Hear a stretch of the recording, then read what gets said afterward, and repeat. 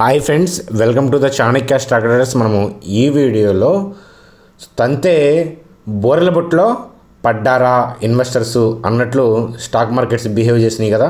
మంచి ర్యాలీ చూసాం కదా. మరి ర్యాలీ అనేది స్టాక్ మార్కెట్లో ఫర్దర్గా కంటిన్యూ అవుతుందా అనే విషయం నిఫ్టీ చార్ట్ ద్వారా, బ్యాంక్ నిఫ్టీ చార్ట్ ద్వారా చూద్దాం.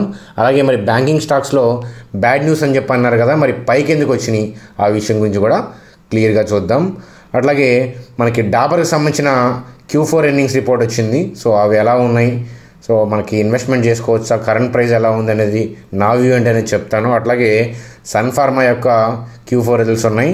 మరి చార్ట్లో ఆపర్చునిటీ ఎక్కడ ఉంది, సో నేనైతే ఎక్కడ ఇన్వెస్ట్ చేస్తాను ఆ పాయింట్ ఆఫ్ వ్యూలో మనం చూద్దాం. సో అట్లాగే రిలయన్స్ గురించి, స్టేట్ బ్యాంక్ ఆఫ్ ఇండియా గురించి, అలాగే టైటాన్ గురించి, నిఫ్టీ బాటమ్ గురించి కూడా ఈ వీడియోలో చూద్దాం.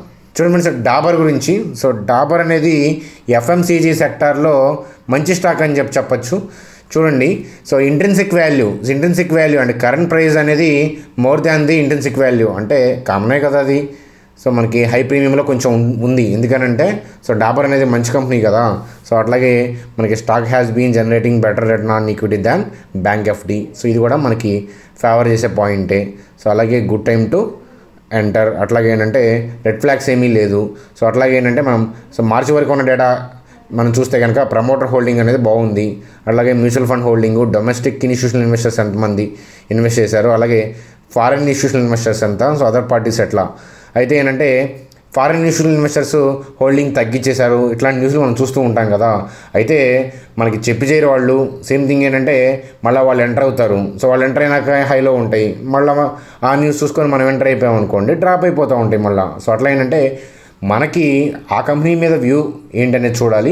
ఒకవేళ foreign institutional investors, domestic institutional investors enter అవుతున్నారు అనేది డైనమిక్గా తెలుసుకోవాలి అంటే ఖచ్చితంగా ఏంటంటే డేటా కాదు, చార్ట్ ముందు చెప్తుంది, డేటా అనేది వెనకాల ఫాలో అవుతుంది.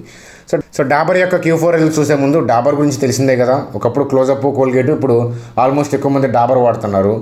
సో ఎక్కువ మంది పీపుల్ ఏంటంటే ఆయుర్వేదిక్ ప్రొడక్ట్స్ ఇష్టపడుతున్నారు. సో అట్లా మనకి గ్రోత్ ఆస్పెక్ట్లో డెఫినెట్గా మంచిదే. అలాగే ఏంటంటే మనకి పతంజలి నుంచి కాంపిటీషన్ ఉండేది ఒకప్పుడు, సో అది బాగా తగ్గిపోయింది సో డాబర్కి. సో అయితే ఏంటంటే క్వార్టర్లీ రిజల్ట్స్ గురించి ఒకసారి చూద్దాం. సో ప్రాఫిట్ అనేది ప్రీవియస్ ఇయర్ ఇదే క్వార్టర్తో కంపేర్ చేస్తే so 24.1% down. So okay. So ప్రతి క్వార్టర్ ప్రాఫిట్ రావాలి, ప్రతి ఇయర్ ప్రతి క్వార్టర్ బాగుండాలంటే ప్రతి స్టాక్కి సాధ్యం కాదు, ఏ స్టాక్ కూడా సాధ్యం కాదు అట్లా. సో అలాగే రెవెన్యూ పాయింట్ ఆఫ్ వ్యూలో కూడా మనం డ్రాప్ చూసాం. సో ఎబిటా డ్రాపు, అలాగే మార్జిన్ కూడా తగ్గింది. సో ఏం కాదు, సో స్టాక్ కూడా డౌన్ అయిపోయింది కదా. సో స్టాక్ కూడా డిస్కౌంట్ అయిపోయింది. సో ఇవన్నీ ఏంటంటే టెంపరీ థింగ్స్. మన లాంగ్ టర్మ్ పాయింట్ ఆఫ్ వ్యూలో డెఫినెట్గా రీజనబుల్ టైం పాయింట్ ఆఫ్ వ్యూలో మనకి డెఫినెట్గా మంచి రిటర్న్స్ ఇచ్చే స్టాక్స్లో సో డాబర్ ఒకటి. మనం కూడా గతంలో ఇన్వెస్ట్ చేసాం. ఇప్పుడు 428 అంతా ఉంది ఈ ప్రైస్లో. నా పాయింట్ ఆఫ్ వ్యూలో అయితే నేను నా క్యాపిటల్లో సో 2 to 3% నేను ఇన్వెస్ట్ చేస్తాను డాబర్ మీద, CMPలో ఒకవేళ నేను ఇన్వెస్ట్ చేయాలి అనుకుంటే కనుక, రైట్. సో ఆల్రెడీ నాకు ఇన్వెస్ట్మెంట్ డాబర్ మీద ఉందన్నమాట. చూడండి, సన్ఫార్మా గురించి చూద్దాం. సన్ఫార్మా యొక్క Q4 రిజల్ట్స్ చూద్దాం.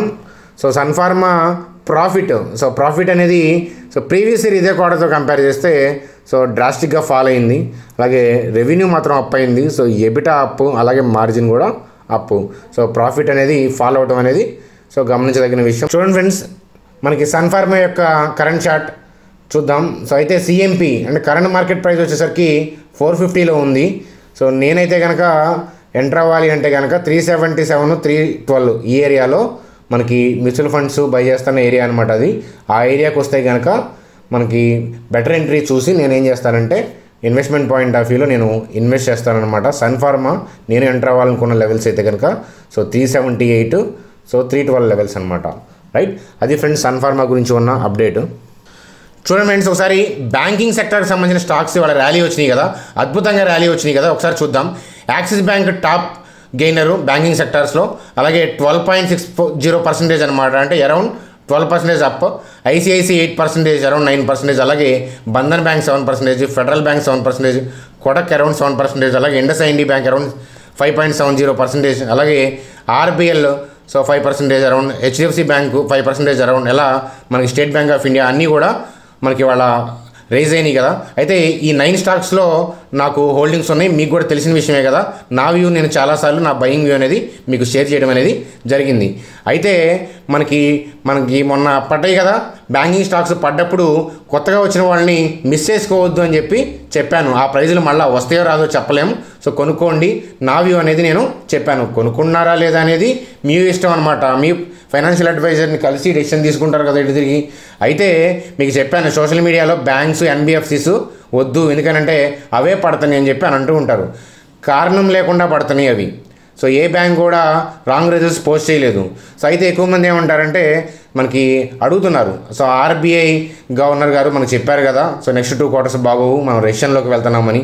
అట్లాగే హెచ్డిఎఫ్సి బ్యాంక్ చైర్మన్ కూడా మనకు చెప్పారు, సో నెక్స్ట్ 2 quarters బాగోవు, మేము కూడా లోన్స్ ఎక్కువ ఇవ్వము అని చెప్పారు. మరి అలాంటప్పుడు మనం ఎలా డెసిషన్ తీసుకుంటాం, ఇలా మరి దీని మీద మీ ఒపీనియన్ ఏంటని అడగడం అనేది జరిగింది చాలామంది. అయితే నేనేం చెప్తానంటే బ్యాంక్స్ ఏమి ఆల్ టైమ్ హైలో లేవు.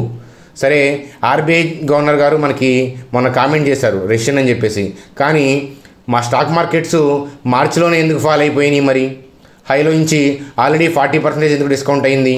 అలాగే మరి బ్యాంక్ నిఫ్టీ 50% ఎందుకు డిస్కౌంట్ అయింది అని అంటే ఇవన్నీ స్టాక్ మార్కెట్స్ ముందే ఊహించింది. అంటే ఫారిన్ ఇన్స్టిట్యూషనల్ ఇన్వెస్టర్స్ అలాగే ఎవరైనా కానీ బిగ్ ప్లేయర్స్ ఎవరైనా కానీ ముందే ఊహిస్తారు, వీటిని 10 అడుగులు ముందుంటారు వాళ్ళు. అందువల్ల ఏంటంటే ఇవన్నీ డిస్కౌంట్ చేసి డ్రాప్ చేయడం అనేది జరిగింది.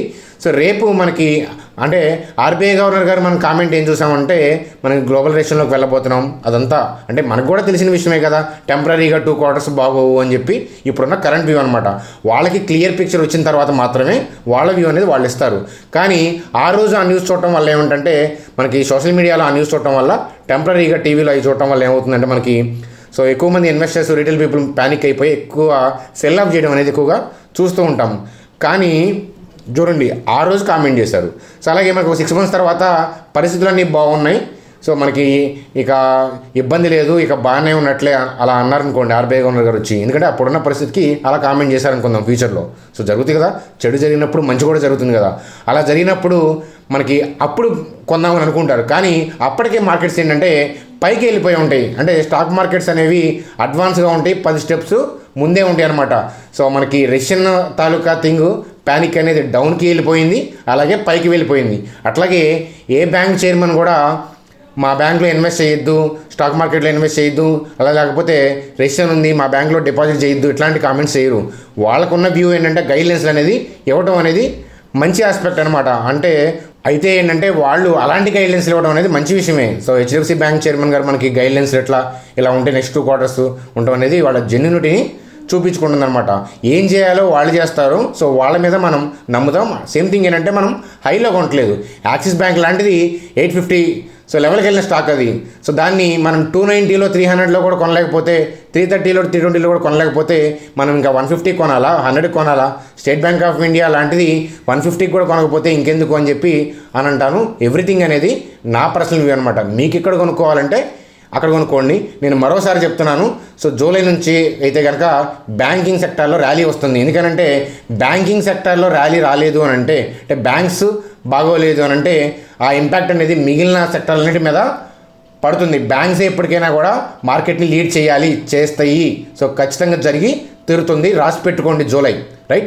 సో జూలై నుంచి జరగకపోతే ఆగస్టులో అడగండి, రైట్. అట్లాగే ఏంటంటే మరి నేను ఎందుకు కొనుక్కుంటున్నాను అంటే ఈ లెవెల్స్లో నేను కొనుక్కోవడానికి ఏంటంటే నాకు కొన్ని లాజిక్స్ ఉన్నాయి అనమాట. అందువల్ల ఎందుకంటే ఎప్పటి నుంచో నేను వెయిట్ చేస్తాను లెవెల్స్ వస్తే ఏంటంటే నేను ఆగనమాట. మనం చెప్పాం కదా క్రోకోడైల్ లాగా ఉండాలి, సో ప్రాక్టికల్గా ఉండాలి. సో క్రోకోడైల్ నేల మీద ఏమి వేరే వాళ్ళతో ఫైట్ చేయదు అది. సో మీకు తెలిసిందే కదా. సో క్రోకోడైల్ ఏంటంటే నీటిలో దానికి బలం ఎక్కువ, సో వెయిట్ చేస్తుంది. ఆబ్జెక్ట్ ఏదైనా వచ్చి నీళ్ళలో పడింది అని అంటే ఏనుగు లాంటిదైనా సరే చంపేయగలదు. సో అట్లాగే ఏంటంటే మన లెవెల్స్లోకి స్టాక్స్ వచ్చినప్పుడు ఖచ్చితంగా ఏంటంటే వదిలిపెట్టకూడదు అనేది నా వ్యూ అనమాట. ఒక్కసారి జాగ్రత్తగా చూడండి. మనకి 12th March వీడియోస్, మీరు మార్చిలో ఏ వీడియోస్ అయినా చూడండి. అట్లాగే ఈ ఫాల్ వస్తుందనే మనం చెప్పిన వీడియో కూడా ఉంది, డిస్క్రిప్షన్లో పోస్ట్ చేస్తాను చూడండి. అట్లాగేనంటే మార్చిలో వీడియో చూడండి. మనం ఒక్కసారి బోటం గురించి చెప్పాం, అంతం కాదు అనే విషయం అర్థమవుతుంది. నా పర్సనల్ వ్యూ అనమాట. దీన్ని బట్టి ఏ డెసిషన్స్ తీసుకోవద్దు, రైట్. సో ఇప్పుడు చూడండి జాగ్రత్తగా. సో నేను అనుకున్న పాయింట్ ఏంటంటే నిఫ్టీలో 8264 అట్లాగే 7530 లెవెల్స్. సో ఈ ఏరియాలో సో మనకి ఆగిద్దేమో అబ్జర్వ్ చేయాలి. ఏరియాకి వచ్చినప్పుడు మనం వాలిడేషన్ అబ్జర్వ్ చేయాలి. సో నాకు తెలిసి అయితే కరెక్షన్ ఇంకా అవ్వలేదు. సో ఇప్పుడు 2000 పాయింట్స్ పైన పడిపోయింది కదా. సో అసలు కథ ముందుంది అనిపిస్తుంది, క్లియర్గా ఉంది. సో ఇంకా కమింగ్ డేస్లో ఇమీడియట్గా కాకపోయినా ఫాల్స్ అయితే వస్తాయి. మేబీ మనకి ఒక 20 days to 25 days కరెక్షన్స్ అనేవి సో చిన్నవచ్చు పెద్దవచ్చు. ఓవరాల్గా అయితే కనుక సో నిఫ్టీ సో 8000 బిలోకి వస్తుంది అని నా పర్సనల్ వ్యూ అనమాట. చూడండి ఫ్రెండ్స్, అలాగే మనకి టైటాన్ గురించి కూడా అప్పుడు నా వ్యూ ఏంటో. సో టైటాన్ మనం వ్యూ ఇచ్చినప్పుడు అంటే ఇప్పుడు నిఫ్టీ గురించి చూసారు కదా, 9500 దగ్గర ఉన్నప్పుడు సో నేను చెప్పిన లెవెల్ ఏంటంటే 7500 8200 ఆ ఏరియాకి నిఫ్టీ రావచ్చు అని చెప్పేసి. సో అలాగే ఏంటంటే టైటాన్ చూడండి, సో ఎంత ఉంది అని అంటే 1076 ఆ లెవెల్లో ఉన్నప్పుడు నేను వెయిట్ చేసిన లెవెల్ చూడండి 848 728 ఉన్న కండిషన్స్లో సో వెయిట్ చేయమని చెప్తాను.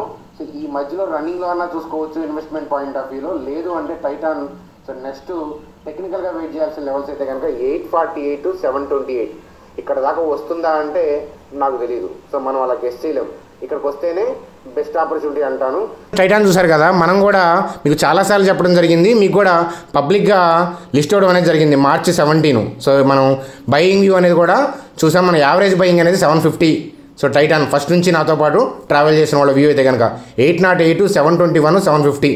సో ఈ ఏరియాలో మాత్రమే నేను బయింగ్ వ్యూ అనేది ఇచ్చాను. సో స్టార్టింగ్ నుంచి ఉన్న వాళ్ళకనమాట. చూడండి, స్టేట్ బ్యాంక్ ఆఫ్ ఇండియా గురించి చూద్దాం. స్టేట్ బ్యాంక్ ఆఫ్ ఇండియా గురించి అప్పటి వ్యూ, అదే వీడియోలో వ్యూ.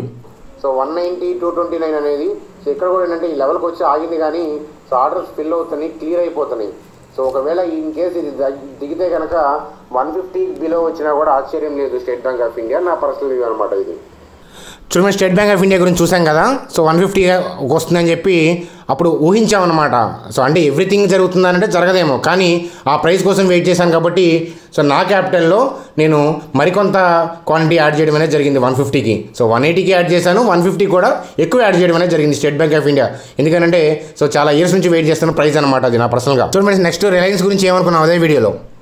రిలయన్స్ కూడా మన కరెక్షన్లో పార్టిసిపేట్ చేస్తుంది. మనకి 974 897 ఈ లెవెల్లో మనం అబ్జర్వ్ చేయాలి మళ్ళీ.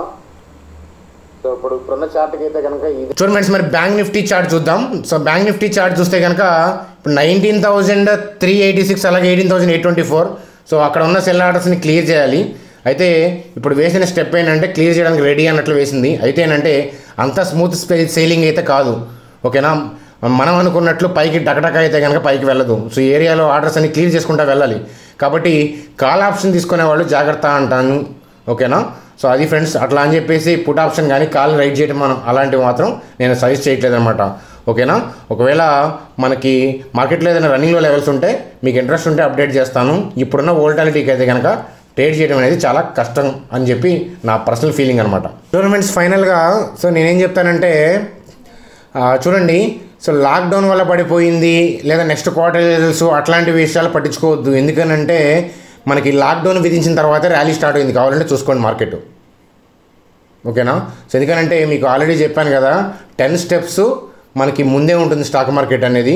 బయింగ్లో అయినా సెల్లింగ్లో అయినా అన్నీ ముందే డిస్కౌంట్ అవుతూ ఉంటాయి. కాబట్టి సో స్టాక్స్ ఏ లెవెల్స్లో కొంటున్నామో వాటి యొక్క వాల్యుయేషన్స్ ఎంత అవి చూసుకోవాలి మనం యాజ్ ఏ ఇన్వెస్టర్స్గా, ఓకేనా.